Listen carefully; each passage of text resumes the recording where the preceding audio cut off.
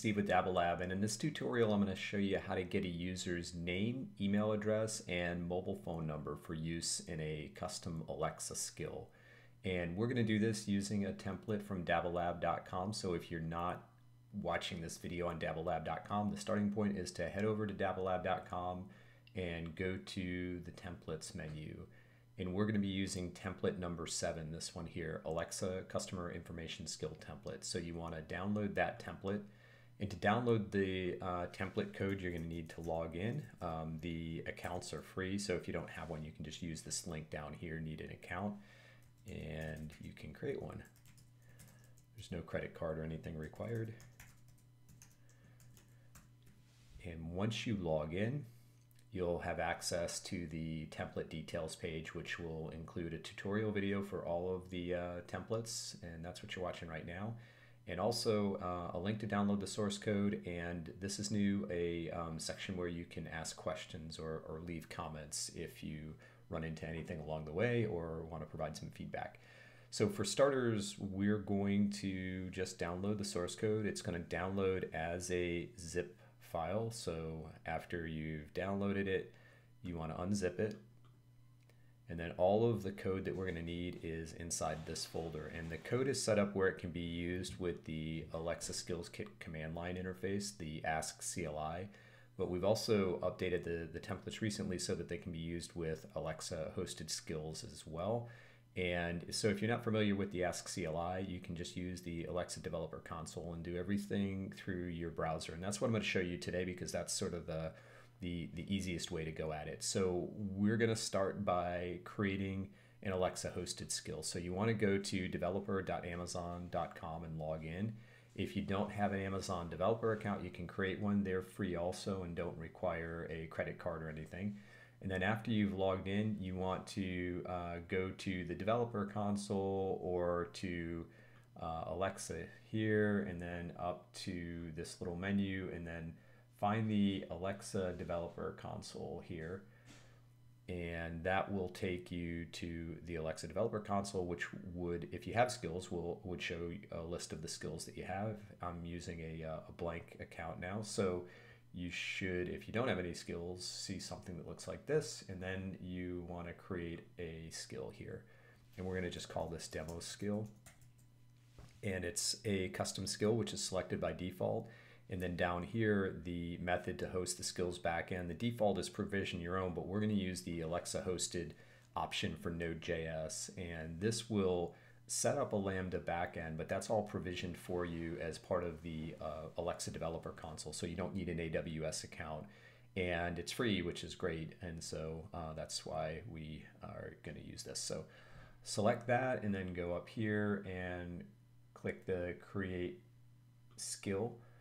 And this takes about a minute for the skill to be set up and the backend to be provisioned. So while that's happening, we'll go back to the source code that we downloaded, the template source code, and just talk about what we're going to need from the template. We're going to need two things for this template. We're going to need the interaction model, which is this en-us.json file, and then this index.js, which is the Lambda code. And for most of the templates, those are the two files that you need. For some of the templates, there's some additional files, but you can open these and just copy and paste the code using any text editor. In the case of the interaction model, you can also drag and drop it to upload it. And I'll show you that. So the skill is all provisioned and ready to be edited. And so we'll go back to the developer console here and then go over to the JSON editor. And here is the default interaction model, but we want to replace it with the interaction model from our template. So we just want to drag that file over here. Again, you could just open it and copy and paste everything to replace the default interaction model. The invocation name for the templates starts with template and then the template number. So this one is template 7, so it's template 7 like that. If you were using this template as the basis for a personal skill that you were going to actually publish, then of course you would want to change that. But for now, that's fine. We'll use that for our testing. So click Save and then Build Model. And it will take a few seconds for the model to build. So while that's happening, we'll go get the code for our Lambda function. So again, that's in the template that's in the Lambda custom folder, and it's this index.js file. And so you just want to open that up with a text editor. You could use Notepad or TextEdit or your code editor of choice. I'm going to use Visual Studio Code. And then you want to just select all of the code and copy that. So just like that. And then you want to head back over to the developer console and go to the code menu, code editor. And we're going to be replacing the code in this index.js file, which is the file that's open by default. So we want to select all of it, and then we just want to paste right over it with the code that we copied from our template. And so let me talk through what's going on here. I'll save the code and deploy it. There is one other important step for getting this template to work, and that is configuring the skill to ask the user for permission to read their name, their email address, and their mobile phone number. And where you would do that is over here. You go to Build, and then scroll down to Permissions here. And there are 3 permissions that we're going to need. We're going to need the full name, email address, and the phone number. And so with those toggled on, we're ready to test. But there's one other thing in this case that I want to show you that we are probably going to need to do. We'll go to test first, and we'll toggle testing on for development. But in some case, so in this case here, we need permission to read that stuff. So we'll try it out, see what happens. Hello. You can say, "What's my name? What's my email?" or "What's my phone number?" I'll say, "What's my name?"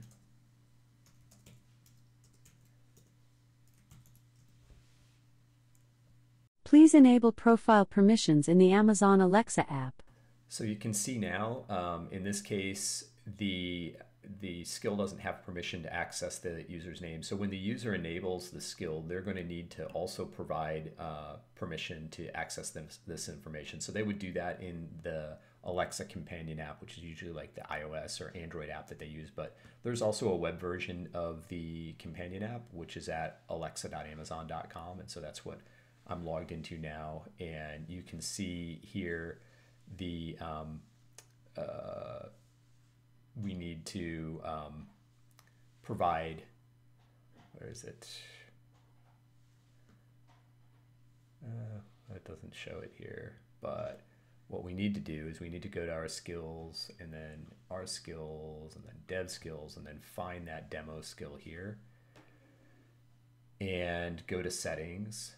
And then you see these permissions are not enabled by default. So we want to go to manage permissions. Got to log in.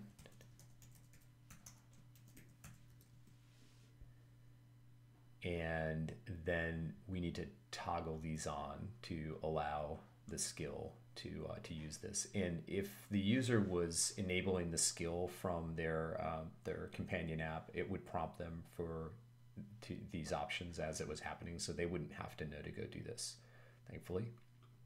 And then save permissions. And now if we go back and test the template again. Hello.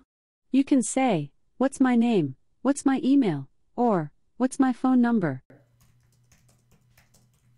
Try it again. Your name is Steve Tingiris. And I'll test it with the other ones. Hello. You can say, "What's my name? What's my email?" or "What's my phone number?"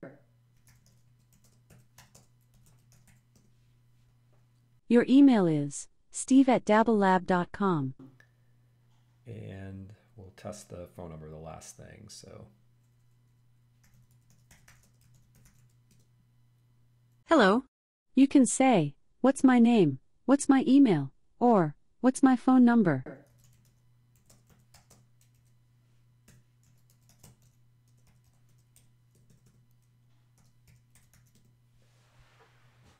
Your mobile number is 813-575-0530.